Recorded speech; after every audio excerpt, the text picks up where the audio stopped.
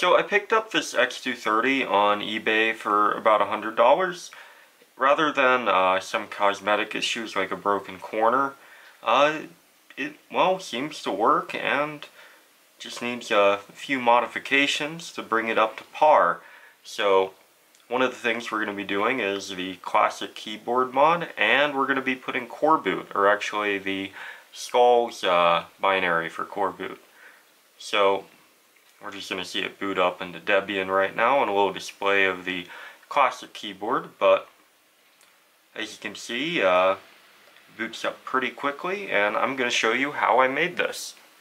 But first, I want to talk a little bit about why you would do the classic keyboard mod. So up here I have a X230 keyboard, which is this kind of chiclet design, and overall it's kind of a odd feeling keyboard that also gets rid of the classic keyboard layout of the Thinkpad with the 7 rows. So we are gonna get on first to the keyboard installation. Okay, so this is the X220 keyboard, and we're going to be doing some modifications to get it to work in the X230.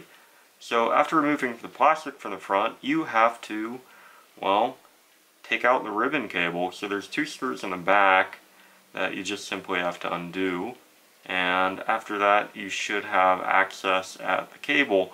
You don't actually have to do any physical modifications to the cable otherwise, except covering up some pins so it doesn't exactly short.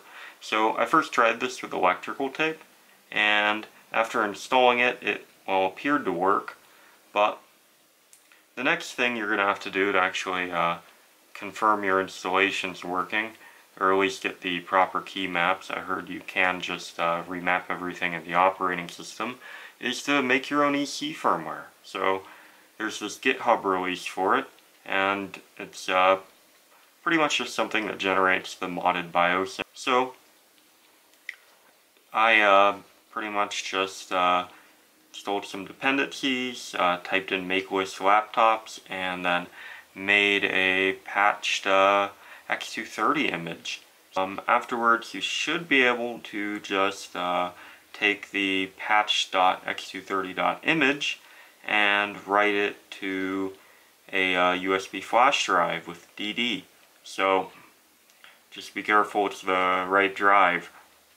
So anyways, though, after that I was able to actually install the patched firmware. It's a relatively simple process. You just insert the USB drive and set it to boot off that, and all I had to do was press enter to continue. And since Coreboot uses it's just the BIOS, and this really just puts the EC firmware, or the electronic controller firmware, on it, I should be able to later put Coreboot on it and still have the modified keyboard mapping. So when I first started it up, I had a small issue that actually some of the keys weren't functional. So I decided to attempt it again, but this time actually cut out the pins physically with a razor, and then attach some double-sided tape behind it. And then after doing that, I was able to test everything with Zev, which essentially lets you just press a key and see if you get a signal from it. And I tested every key on the thing, and after that, I knew it works. So one other thing, though, you should know is just the FN key won't be recognized in, well, Zev unless you're also hitting like one of the function keys. So let's talk a little bit about how we're putting Coreboot on this, because typically in a lot of my videos I actually compile my own ROM, but the X230 has some pre-compiled ROMs available to you, and this will save some time and a little bit of a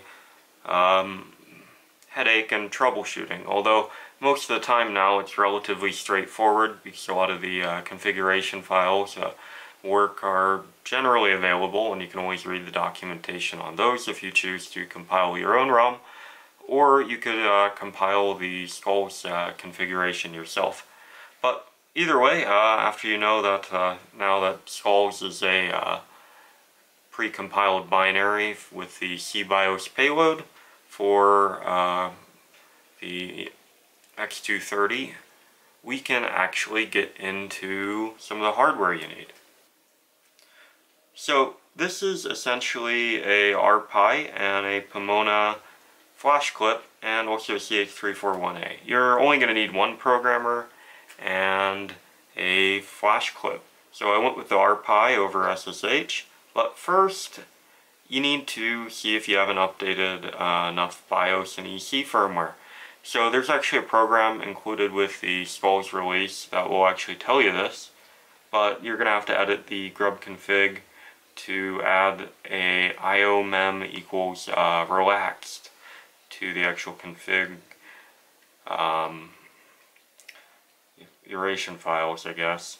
So after exiting from here, let's actually talk a little bit about the files included. So, but as an aside, we're going to actually try running the X230 Skulls script, which will tell us if it's able to have Skulls installed. So if it doesn't, you can always update the BIOS. Right now I'm on a X200S, so it shouldn't actually output anything meaningful even if I have the right dependencies installed.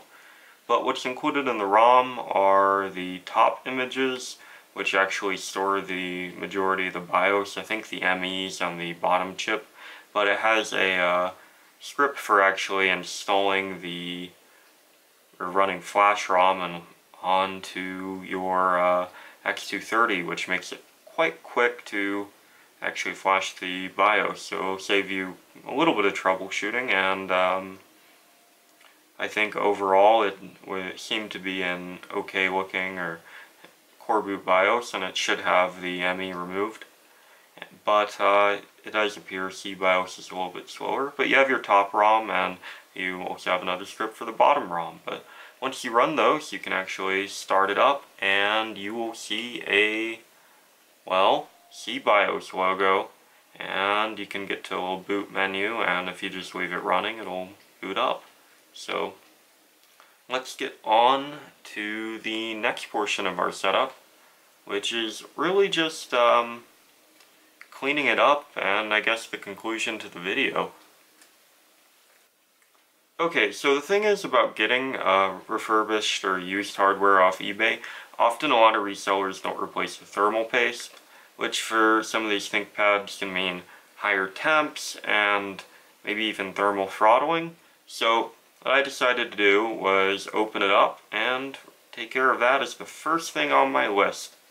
So the other thing is, this modification either requires you to modify the keyboard or have a X220 plastic laying around, but I fortunately had one I could use for this.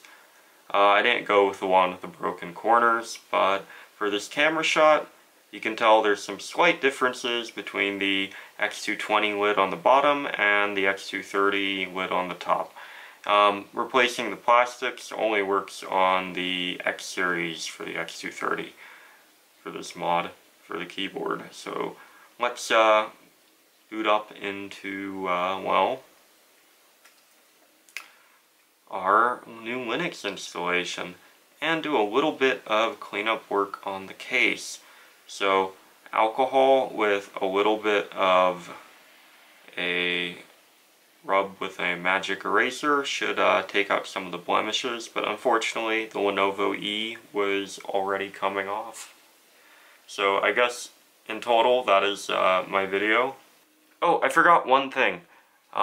So I will be doing the Q&A video question answer thing probably for my next upload.